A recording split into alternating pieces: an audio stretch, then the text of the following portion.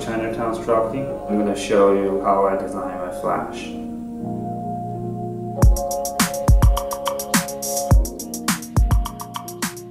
I really believe like basic shapes or basic visual elements forms everything that looks complex. For this piece, I started with a little square. So I started this way, so water and sun within the square. Then when I turn it, oh, hi Lola. Yeah, okay. Turn the image this way, it looks like hair in the face to me. For this piece, I started like really rough drawing because I want to get this idea onto the paper as quick as I can.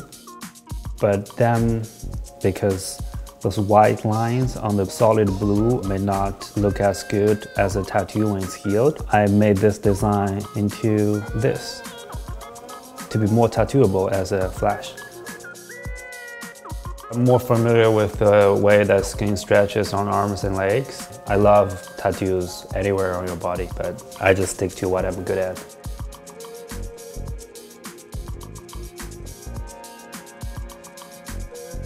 Some people call it blackwork or contemporary tattooing. This tattoo community, a very specific community, has grown a lot. I constantly follow artists and find new artists to follow. Social media, it's just like a really convenient tool.